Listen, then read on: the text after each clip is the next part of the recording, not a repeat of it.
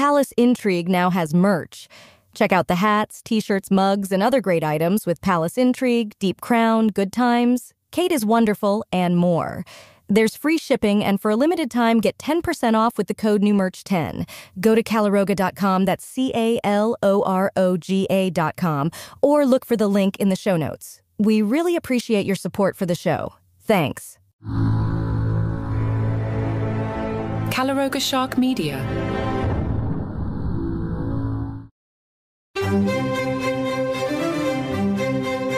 Hello and welcome to Palace Intrigue. I am your host, Mark Francis.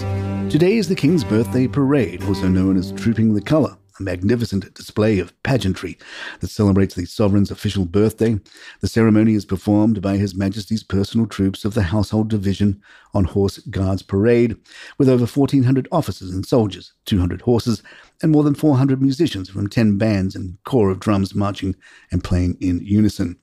The officer in command of the parade, known as the Field Officer in Brigade Waiting, gives 113 words of command throughout the event. The parade route starts at Buckingham Palace, extends along the Mall to Horse Guards Parade, and then returns to the palace. At the beginning of the ceremony, His Majesty the King receives a royal salute on Horse Guards Parade and a 41-gun salute fired by the King's Troop Royal Horse Artillery from the Green Park. The King then inspects his troops before the massed bands of the Foot Guards perform a musical troupe, and the escorted colour of the regiment is carried through the ranks of Foot Guards. Following the Foot Guards march past His Majesty in slow and quick time, the King's Troop Royal Horse Artillery and the Sovereign's escort of the Household Cavalry ride past at the walk and the trot.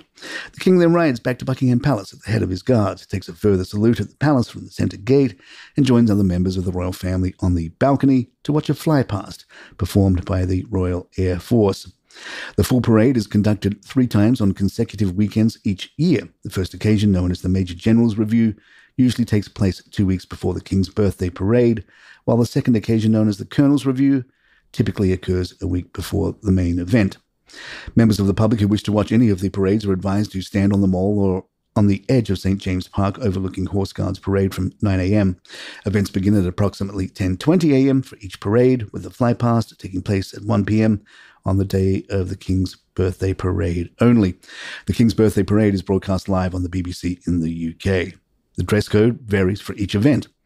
The King's Birthday Parade, morning dress or lounge suit for gentlemen, equivalent for ladies, strictly no denim, shorts or sandals. The Colonel's Review, lounge suit or jacket, tie and trousers for gentlemen, equivalent for ladies, strictly no denim, shorts or sandals. The Major General's Review, attendees are encouraged to dress smartly. Serving military personnel may wear ceremonial day uniform with medals without swords or sidearms or equivalent for all events. Hats are optional, but recommended for paying compliments and protection from the sun. All eyes will be on the balcony today to see who makes the cut. Will it just be the very slimmed-down monarchy? Will Kate make an appearance? In the news.co.au, Diana Elsa writes, "Join me in entering tricky territory.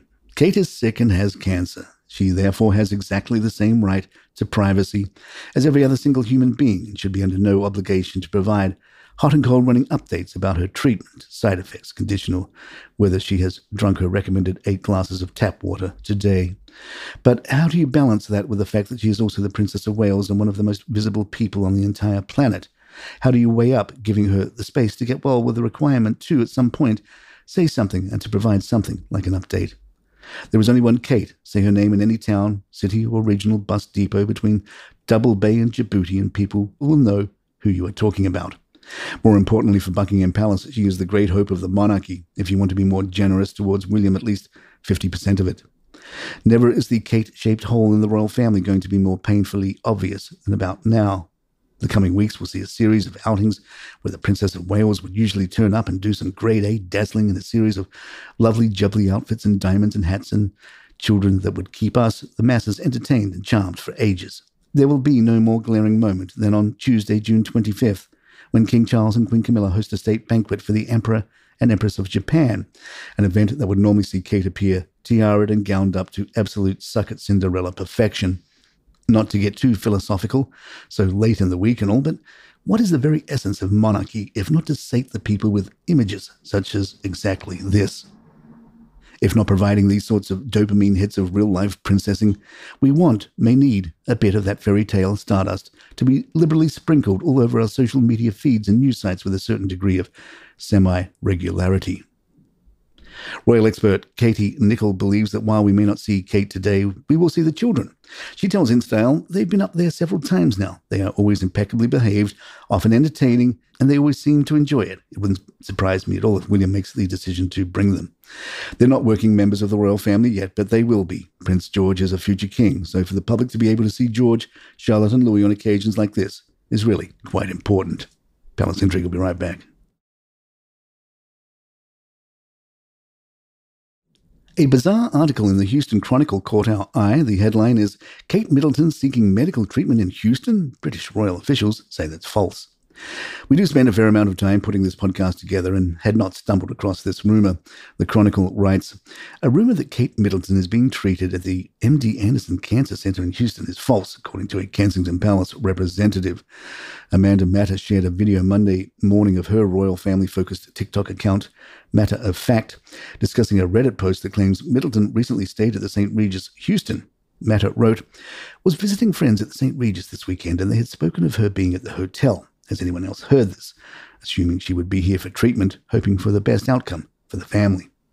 I think this theory about Kate and her whereabouts makes a lot of sense when you stop to think about it. Royal insider Deep Crown joked Miss Matter must be confused. Princess Catherine hasn't been in Houston since her Brazilian butt lift. Our insider added, look, you will have a lot more information in a few hours. Let's leave it at that. No, she has not been to Houston. MD Anderson Cancer Center representatives said the hospital is unable to comment on whether or not an individual is a patient due to patient privacy laws. And there you have it. If you'd like to email us, our address is thepalaceintrigue@gmail.com. Please follow us on Spotify, Apple, or the app of your choice. Write us a review. Leave us 5 stars if you like the show. I'm Mark Francis. My thanks to John McDermott. This is Palace Intrigue. Good times.